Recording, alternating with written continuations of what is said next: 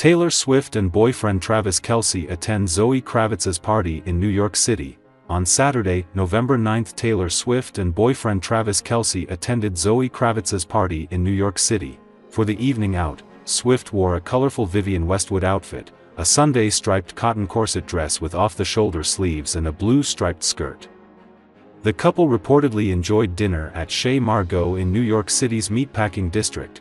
Taylor Swift paired her outfit with burgundy Aquazzura Twist 95 velvet slippers and a black Vivienne Westwood granny frame clutch.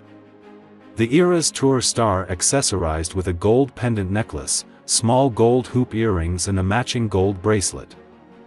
She wore her hair up in a high ponytail with loose curls framing her face and wore classic red lipstick with cat eyeliner and a touch of red eyeshadow.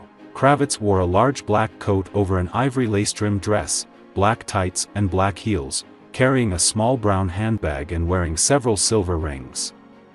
She wore her hair up and natural makeup with pink lips. Swift was seen in October hanging out with Carmichael and boyfriend Travis Kelce at the MLB American League Championship Series at Yankee Stadium. He also joined Swift to watch the Kansas City Chiefs play the Buffalo Bills earlier this year. In an interview on Jimmy Kimmel Live in March, Carmichael spoke about their friendship. "Taylor Swift is my best friend. Like, I'm not her best friend, but she's my best friend," he joked. "Can you think of a better friend than Taylor Swift? I called my old best friend and I said, 'You go out. Taylor, go in.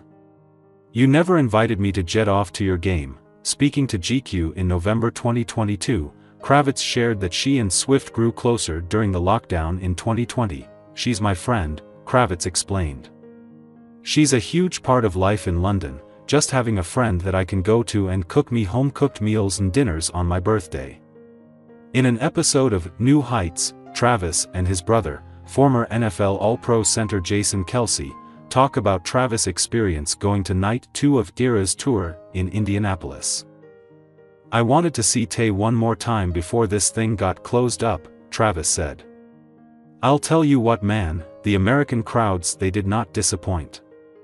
I heard that it was a lot more rowdy this time around, knowing that she was coming back to stop through America one last time before the show was over with." Travis proceeded to gush about how incredible the show was. "I'll tell you what, man, that thing was rocking. Absolutely rocking," Travis said. "If you don't believe me, Pat McAfee had one of the greatest show reviews that I've ever seen.